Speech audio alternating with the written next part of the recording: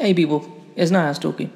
Now, this is obviously for Ancestors Day and it's recorded in advance. This is Friday, the holiest day of the week. So, this is obviously just to announce it on the day. So, I hope you have Happy Ancestors Day. Let's have some peace. Let's have some remembrance. Remember not to spend any money except for essentials or for giving money to charity. So, I thought I would.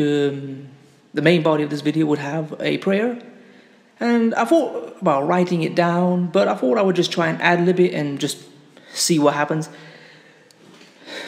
And for those of you who are not religious or really don't like the idea of prayers or anything, if you would like, just click off the video. And I would warn anyone that, look, I understand some people's distaste for religion, but if you start posting negative comments in the comments, I'm not going to reason with you or debate you. I'm just going to delete and block you for doing that. So, okay, how's it go? We pray to our Creator on this Ancestors Day to commemorate our ancestors who have suffered and died over the centuries. We pray for that they have found peace, that their suffering has ended, and they are in a contented place. They have gone beyond our world and beyond the pain and suffering of this world. We thank our ancestors for the struggle they put in and endured, and through their strength allowed us to have the gift of life. Without that, we would not be here. We pray for the Black community worldwide.